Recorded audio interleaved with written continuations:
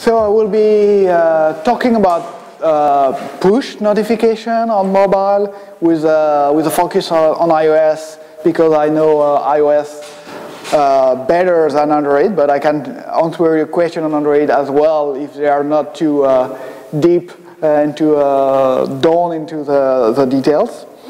So I guess you all know what is push notification. This is a small three-tone alert you get on your iPhone or the thing you have on your notification center on Android that make your phone LED blink.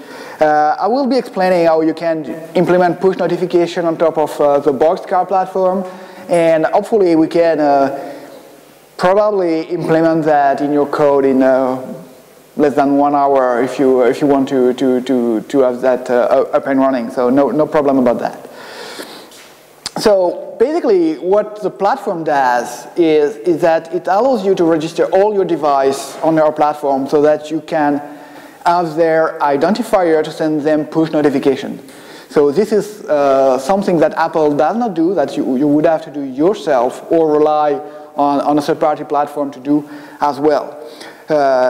We provide a flexible publisher API to be able to send notification. So you can not only target one device, you can target a lot of devices by tag. So tag is kind of channel you are subscribing to.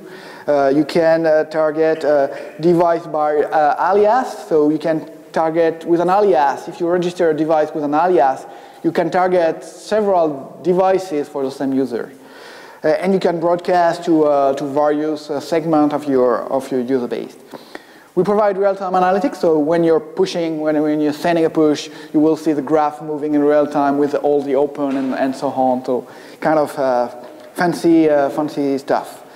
And you can get the push right. We have a SDK that is doing all the painful stuff for you and make sure that you don't make any rookie mistake when you implement push notification. It's all done right in that SDK. So we have that SDK for iOS. For Android, we support several flavors of Android, like Google one, Amazon one, the Kindle, and the Nokia phone. We used to support the Nokia phone, the Android one, the one that lived only for a few months. And we support Cordova PhoneGap. If you develop mobile applications that are actually web apps, we support that as well. So basically, when you start a project, you register an account on the push console system, and basically when you register a user, you are put into an organization. An organization can have several users. That organization must have at least a project. A project, in our terminology, is basically what you would call probably an application. You can have several projects. So for example, for BBC, they have two projects. One is BBC News, one is BBC Sport. And for BBC News, they have the UK version of BBC News, which is an iOS version, the Android version of BBC News, the international version of BBC News on iOS. So basically, that's the way to group a consistent set of applications together. And a project can have publishers. So publishers give you credentials that you can distribute among your backend developers to allow them to send notification to your user base. So you can have several publishers so that you can split the risk and distribute different tokens to different backends. And if you want to revoke one, this is very easy to do so. And you have client application, so with various flavor. You can have many versions of them. You can have, for iOS, for example, you can have an iPad version and an iPhone version if you don't have a universal application. Once you have set up that in the push console, you can put the SDK into your mobile application, and the SDK allows the device to register on the platform. So basically, it's not you that are adding yourself the device on the servers. It's the device that registers themselves, and that way they pass the right things to the server. So we know that the registration is right, and we rarely have a device that can be contacted on the backend. So here is a model of the application, basically. So that should get you started.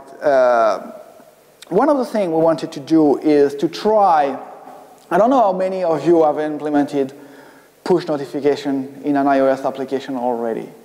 For those who get through that pain, who have been through that pain, this is really a nightmare. And even if certificates last a year, every time they expire, you say, oh no, I have to rebuild everything again to make sure it works. So what we did is that we made a kind of wizard on top of Apple certificate system that make it easy. You can build a certificate in 2 minutes. So I won't get through, oops, no, I won't get through that. I just want to demo you how you will set up your certificate for iOS in 2 minutes.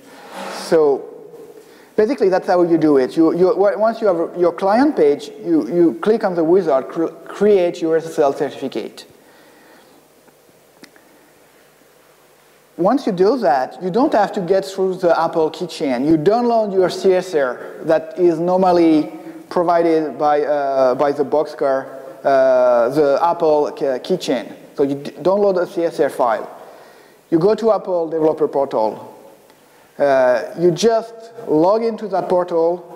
You go to your application. You will upload that CSR on the right application.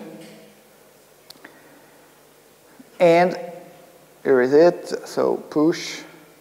So you get to your push notification. You enable that. You create the certificate. You upload your file coming from the Boxcar console. You upload it, and you're done. You generate the certificate. It will give you a certificate which is not in the right format, but we will convert it for you on the platform. And basically that's it. Once you have done that, our backend server is already connected to Apple push notification system. It's pulling for the feedback system and so on, and you're set. You don't have anything else special to do. So basically, what usually takes probably 1 hour of pain finding bugs that come online to type to convert in various formats now takes 2 minutes. So that's very, very, very fast and convenient.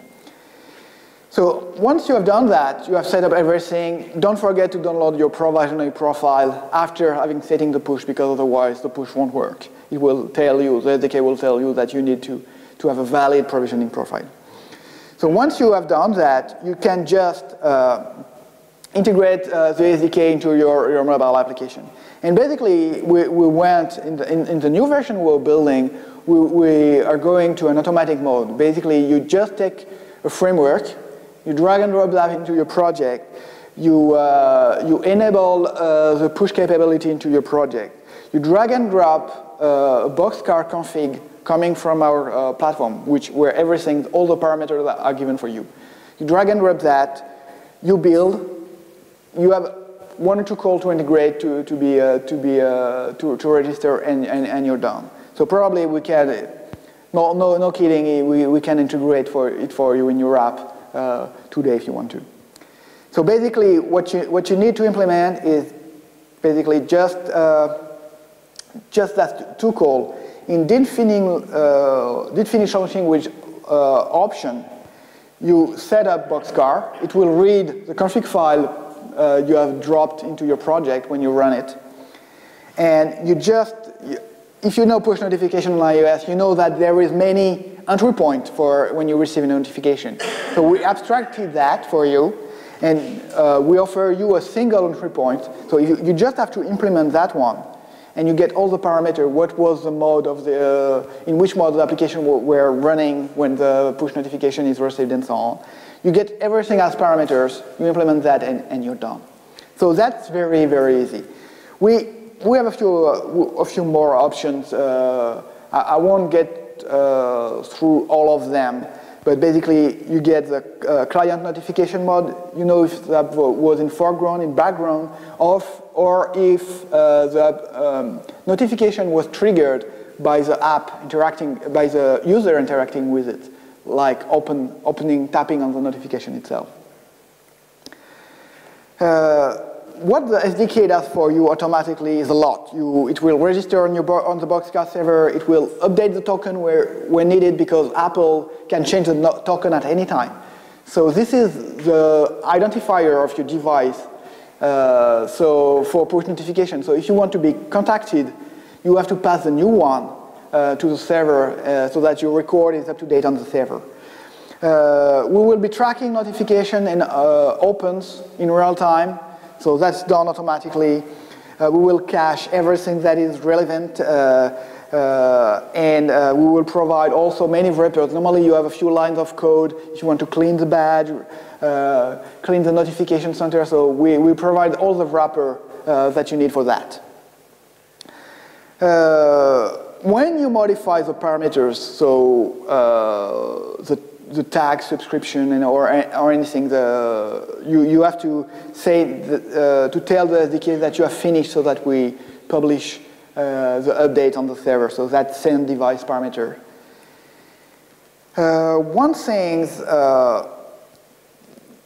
we do a lot of other things, like allow you to track the device by the vendor ID, which is a unique identifier of the device in your own application provider namespace. So basically, the vendor ID, if you have several apps like BBC, BBC News and BBC Sport, will have the same vendor ID because they are from the same provider.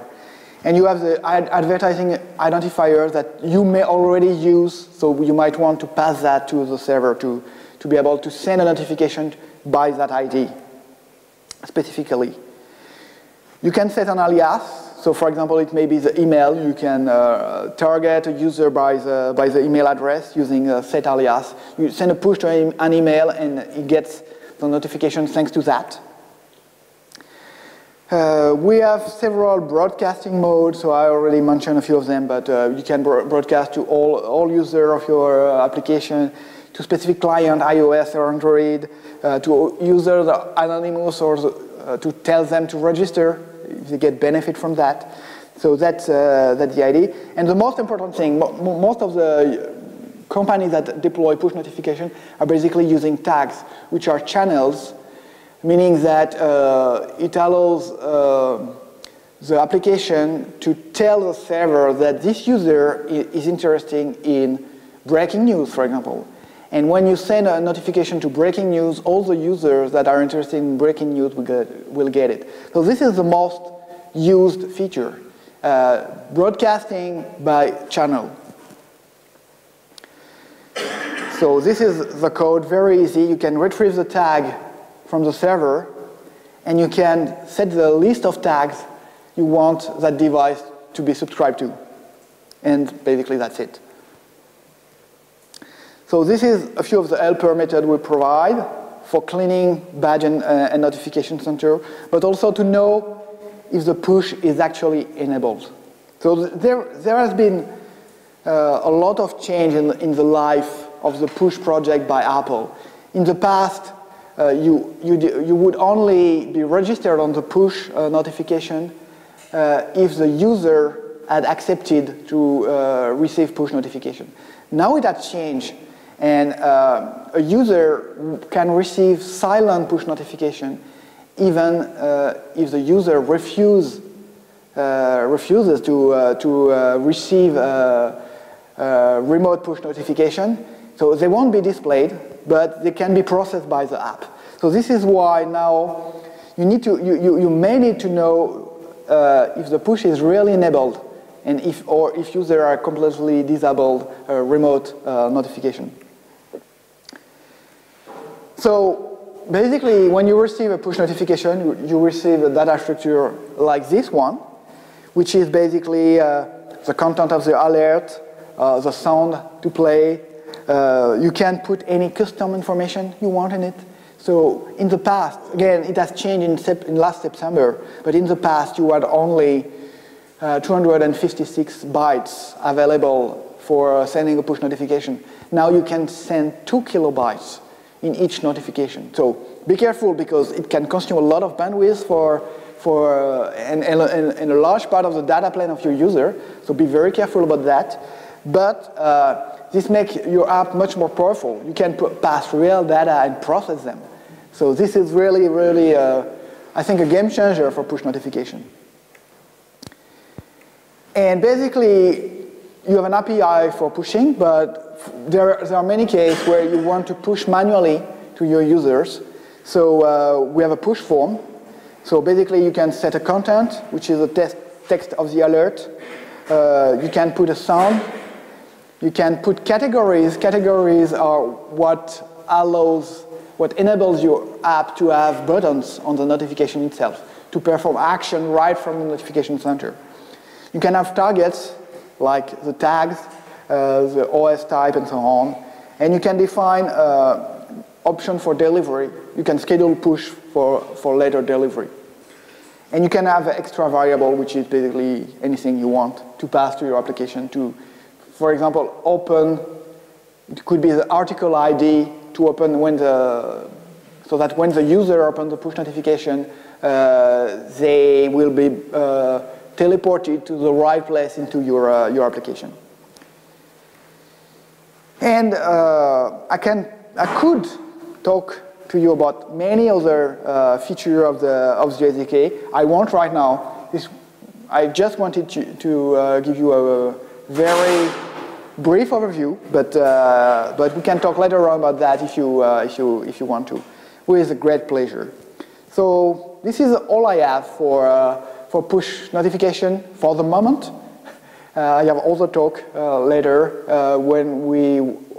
for which we will dig into other topics that are not on push notification but that relate to push notification.